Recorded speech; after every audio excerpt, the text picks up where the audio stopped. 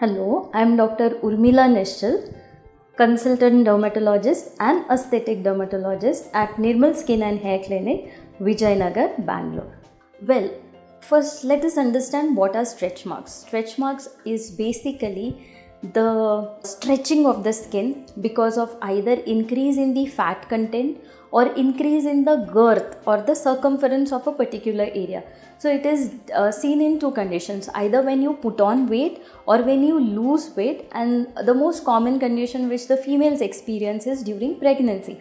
So here there is stretching of the abdomen because of the increase in the girth of the abdomen. So what happens in stretch marks is that the skin is actually torn apart. So it is the torn skin. So what is most important in stretch marks is prevention. How can we prevent? By a good hydration. When the skin is hydrated and supple, it is easily stretched without getting torn. But if suppose you haven't taken care and you have developed stretch marks, so what can be done? There are different ways of treating the stretch marks. At home, you can use certain creams which are based with retinols so that they help in remodeling the scar to a certain extent.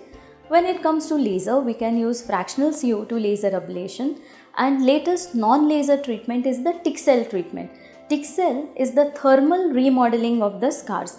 So what happens is heat energy is delivered, it reaches deep beneath the scars or the stretch marks and it remodels the collagen. So the collagen which is become tighter and taut, it is remodeled so that it becomes more lax, it becomes more elastic and the stretch marks are less visible. One thing you all have to remember is do whatever modality of treatment, stretch marks cannot be removed 100%. They become better, less visible, but definitely they cannot be treated 100%. Now which stretch marks are more susceptible to treatment, which will respond more to the treatment? So they are the red ones or the dark colored ones, which we call as striae rubra.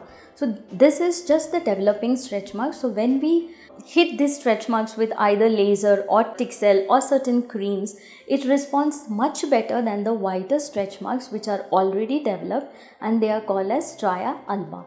So remember always that it's better to prevent stretch marks rather than to treat stretch marks.